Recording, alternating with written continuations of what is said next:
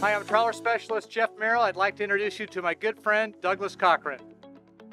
Jeff and I have teamed up to make a series of videos called The Physics of Docking. Well, Douglas, on a powerboat, obviously the propeller has a lot to do with docking. What can you tell us about that?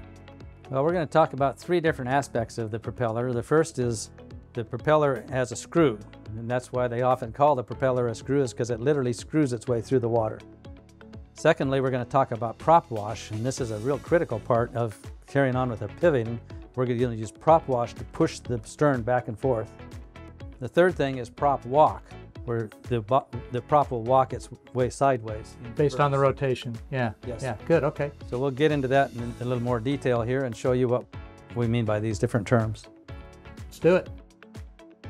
The propeller acts in three different ways. The prop is a screw, the prop producing prop wash, and the prop is a paddle wheel.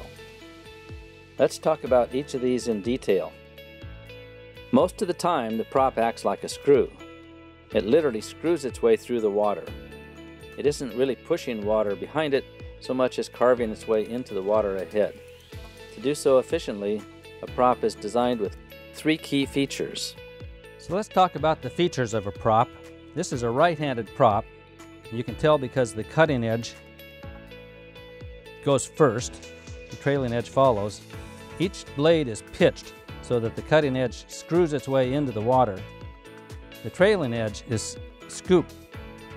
It forces more water behind it, so it enhances the screwing effect of the prop.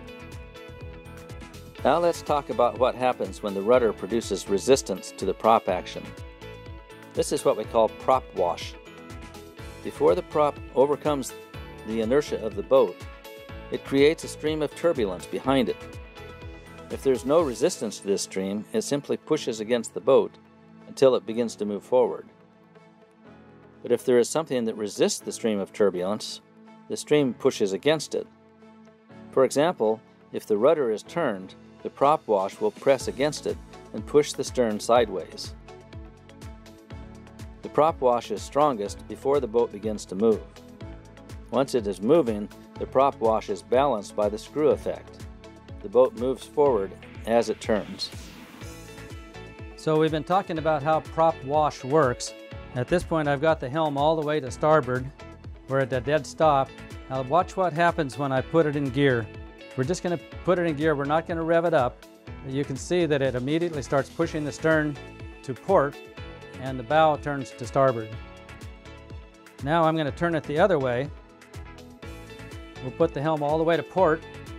We'll put it in forward briefly, and you'll see how the stern walks to starboard and the bow turns to port.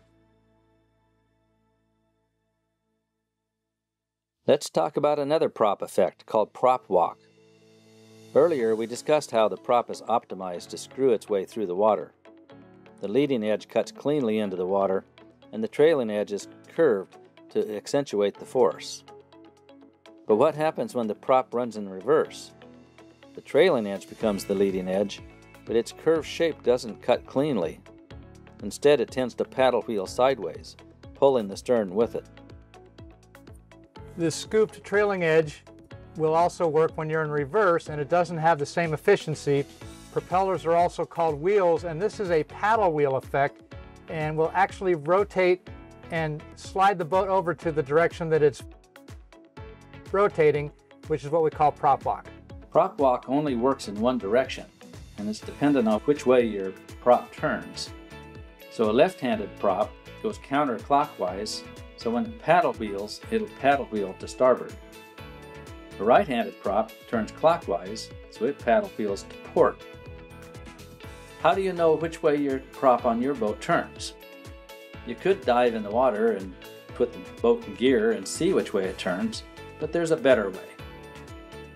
Make sure your dock lines are all secure. Start the motor, put the boat in forward gear, then go down to the engine room and look at the shaft. If the top of the shaft is turning to starboard, that means the shaft is turning in a clockwise direction, so you have a right-handed prop. If the top of the shaft is turning towards port, the shaft is going counterclockwise and you have a left-handed prop. What this means to you is that on your boat, once you have determined whether you have a right-handed or left-handed prop, you know which way the boat will want to prop walk when you put it in reverse. And this is particularly important when you're docking, because when you get almost up to the dock and you put the boat in reverse, you want it to walk into the dock, not walk away from the dock. So that's your first test to find on your boat, is which way the prop runs, because that will affect your docking maneuvers. Another factor with prop walk is how much pitch you have in your shaft. If the shaft is very nearly level, has very little pitch to it, you'll get very little prop walk. On the other hand, if the shaft has a greater pitch, if it's at a greater angle to level, the more pitch it has, the more prop walk you'll get. So that again, you can look at your shaft in the boat and to determine how much pitch you have, and then be sure to experiment with this to see how effective that is. This is also affected by the size of your prop. Big prop, especially if there's a lot of pitch on the blades, will prop walk better than a smaller prop. Folding props are almost useless.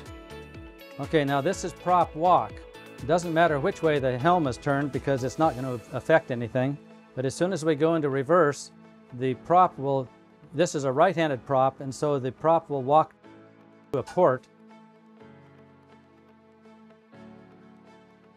This boat has a very flat shaft, and so it doesn't really prop walk very much.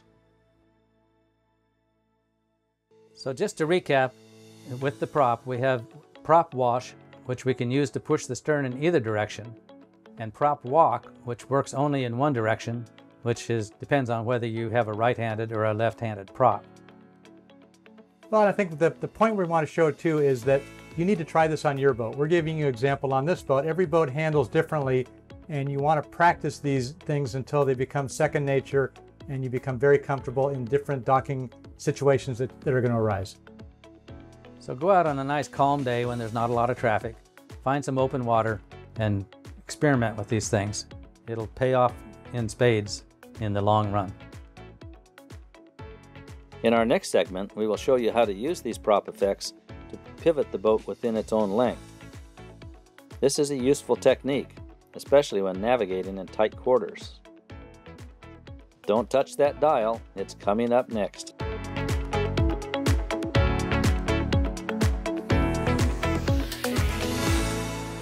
Hi Trawler fans, thank you for watching the JMYS YouTube video channel. You can subscribe by clicking the button below, and if you'd like to watch one of our other listings or check out one of our other trawler skills videos, you can click on one of those on the side. Thanks, and we hope to see you back here again soon.